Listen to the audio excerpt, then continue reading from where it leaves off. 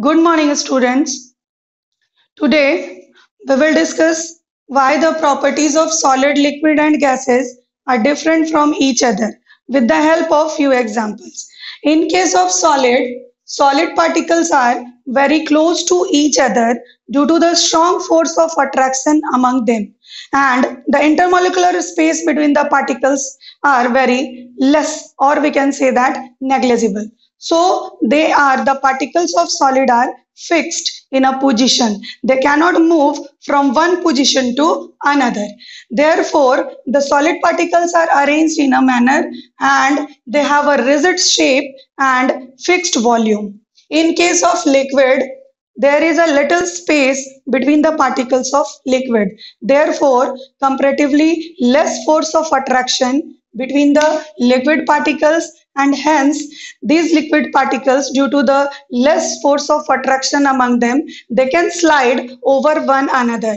That is the reason, so that they will take the shape of container in which it is poured, or when we transfer the liquid from one container to another, they can take the shape of that container.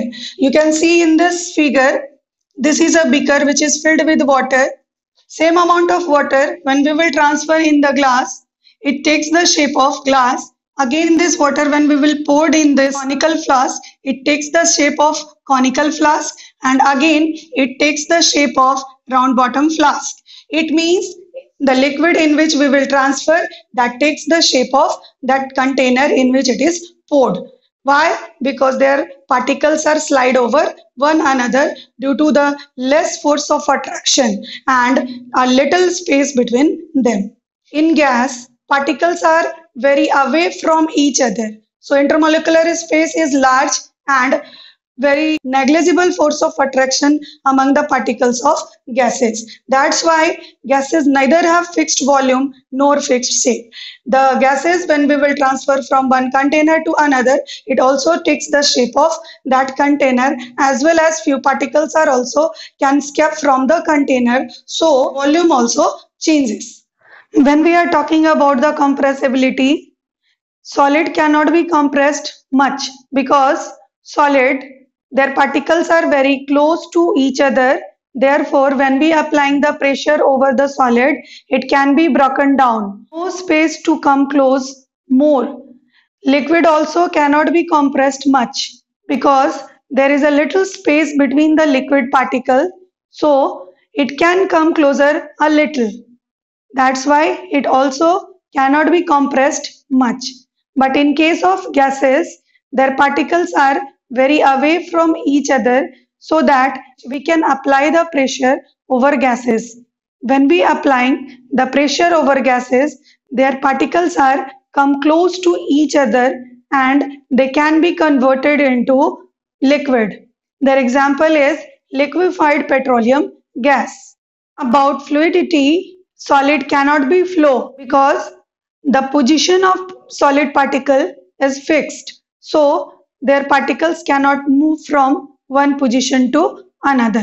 In case of liquid, due to small space between the particles, their particles can slide over one another or can move a little, so that liquid can flow, as well as gases also can flow because their gases particle are freely to move from one place to another.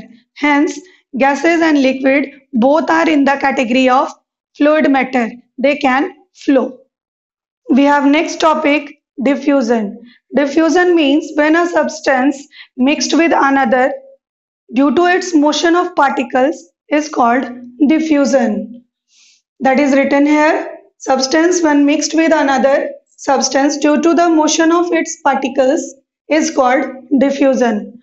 Due to the diffusion process, we can observe the smell of food being cooked in the kitchen from a large distance, as well as smell of incense stick or agarbatti, smell of perfume. These all we can observe due to the diffusion process. In case of solid, the position of particles is fixed. Therefore, they cannot move from one position to another. So, the rate of diffusion in solid is minimum. but it will happen in solid. We cannot say that the rate of diffusion process is not happened or not taking place in the solid. In solid, it is very slow process. The diffusion process is very slow in solid. In case of liquid, the rate of diffusion is little bit more than that of the solid. In gases, particles are very away from each other and kinetic energy is maximum. Therefore, the rate of diffusion is maximum in gases. The example in solid, when you will write something on a blackboard and leave it uncleaned for a long time, we will find that it is difficult to clean it after a long time because the particles of chalk, they are mixed with the blackboard, so it is difficult to clean. Example of liquid, the diffusion process we can see in the liquid also.